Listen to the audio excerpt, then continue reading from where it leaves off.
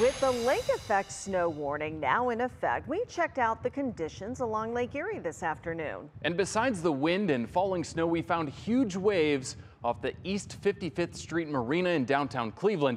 Obviously not a good day to be anywhere near the water.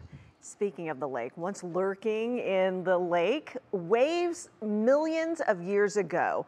A fish so large and scary, it was considered a terror of the ocean. And there's new research just discovered on the species that the so-called Dunkleosteus was not as big and scary as first thought. Carl Bachtel brings us this fish tale.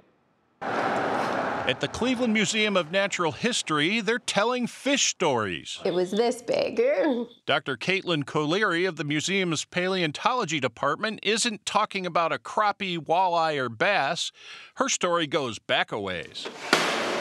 This is Dunkleosteus. It was living here in Cleveland about 359 million years ago when Cleveland was the ocean. This now extinct predatory fish was the terror of the Devonian seas and had some interesting adaptations. One of my favorite things about these animals is that they don't actually have real teeth.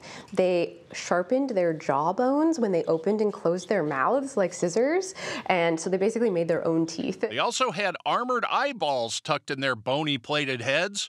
Armored eyeballs. The first dunk fossil was found in the 1860s. Many specimens have been found in the Cleveland Shale deposit, some from right here along the Rocky River. We only find their heads preserved, so we really don't actually know what their bodies looked like. And their bodies were probably cartilaginous, and that's why we don't find them preserved. But they have found cartilaginous sharks in the same deposits as Dunkleosteus, so there's hope. Some say Dunk was a 30-foot giant, but new research from Case Western University challenges that idea.